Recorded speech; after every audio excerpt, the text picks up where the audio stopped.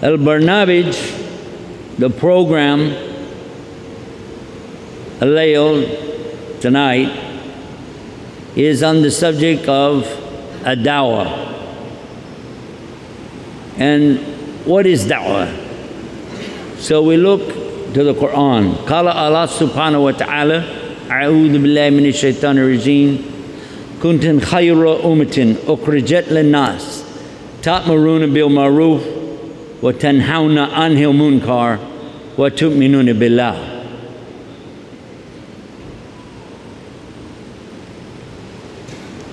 The tarjama, translation to the English language, is more or less, you are the best of nation, ummah, raised up, because you call to al-Makruf and you forbid al-Mungkar, and you believe in Allah. This is in Surah Al-Imran. If you go by the numbers like I do, it's chapter 3, ayah number 110. It says, the reason you are the best is because you call to Makruf, you forbid Munkar, and you believe in Allah. What is Makruf? The translator here said, right. What is Munkar? It says, wrong. Actually, you can't translate this unless you know the meaning. Most of the translators who know English don't know the real meaning behind the ayah. Although they understand it is a da'wah of calling, very few people have ever really thought about this, except maybe scholars.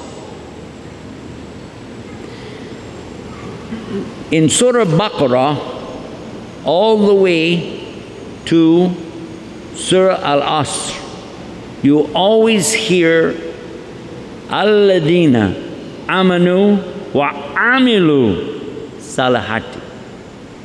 Always this way. Never amal salihat wa amanu or tu'minuna billah or something like that. Never. Lesh. Why? Because you have to believe in Allah first. Otherwise, the amal doesn't count. Amal only counts with niyyah. Qala Rasul sallallahu alayhi wa sallam, innama amalahu bin niyyah. This is hadith on the order of Amar radiallahu anhu. It's the first hadith, al-awwal, fi kitab al-iman, fi Sahih Bukhari. This is the first hadith in Sahih Bukhari. All of the amal, all of the action is by what? Niyyah, intention. So how can you have any good deed if you don't have intention? And the best intention is for Allah.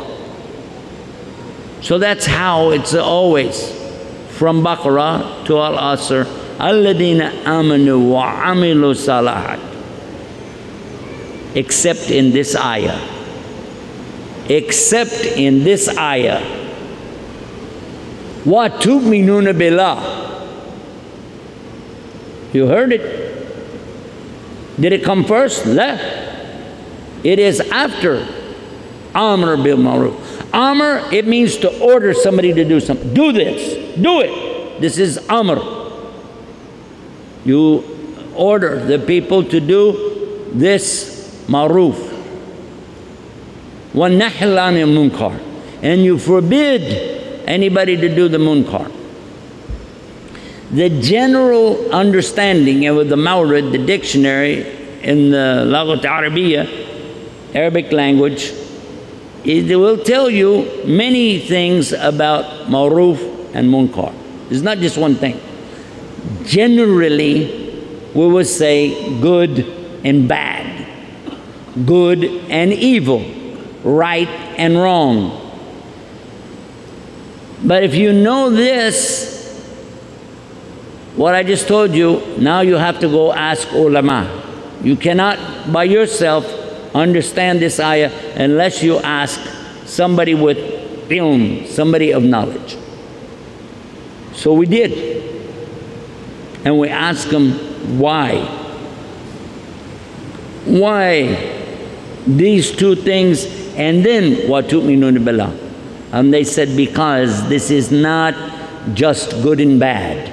It's not just right and wrong. This Makruf in this ayah is La ilaha illallah. And the Mungkar is what takes people away from La ilaha illallah. So you have to understand that it is the essence of Islam itself. Read it like this: you are the best people ever raised up. Because why? Because you call to La ilaha illallah Muhammadur Rasulullah, and you forbid anything that will take the people away from La ilaha illallah Muhammadur Rasulullah. And you will do it at any expense. You will do your best always to show Islam the best way, to help people to understand, to take time to sit with people to explain, and never turn your back on this subject. Always looking at how can we show Islam a better way? How can we help the people stay away from the things that Islam forbids? What does Islam tell us to do? This is everything, everything in Islam. Don't eat khanzir, pork. That's one. Don't deal in riba. Tijara, business, mafi riba, without riba. So we understand, okay, everything. It means also no zina. Also, don't wear silk for men. Also, ladies have to wear hijab if they go out. Men, leave your beard, let it grow. All of this is part of Islam. Everything. So you're calling to whatever Islam is saying, and you're forbidding what takes people out.